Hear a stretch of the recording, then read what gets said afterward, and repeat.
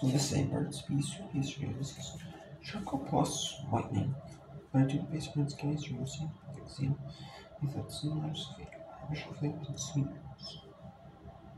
Most toothpaste uses sweeteners sulfate. It was like the harsh version of the sweetener sulfate. The harsh sweetener the sweetener sulfate. Similar to use like a better sweetener. It's not as harsh as sodium sulfate. Somewhere on that sugar. Which piece? 100% sugar. But it is the artificial flavors and sweeteners. Oh, blue, red, and yellow, that obviously it's charcoal, so it's like a gray color. There's no blue, no rubies. Try it closely and sweeteners. It's more expensive, but it's probably worth investing in it. Does it work though? You know, that's the real question. What if I read it's fair for you? 2 days ways. You know, you want to work. This is better. This is budget on it. This is better budgeting. Sure you can get this in the end of this is like $5 for like 15-20 depending on the sale now.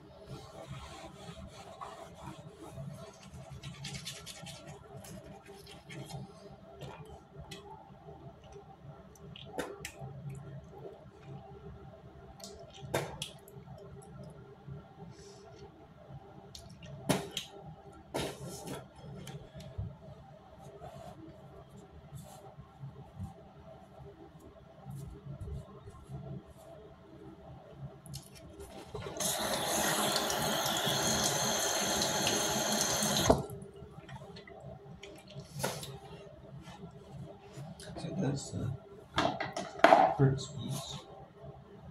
Charcoal Plus Whitening Fluoride Toothpaste ratio. The mountain meat. Actually, it is. This is sweet fluoride, but as long as you're not like swan it's okay. I think it'll be okay.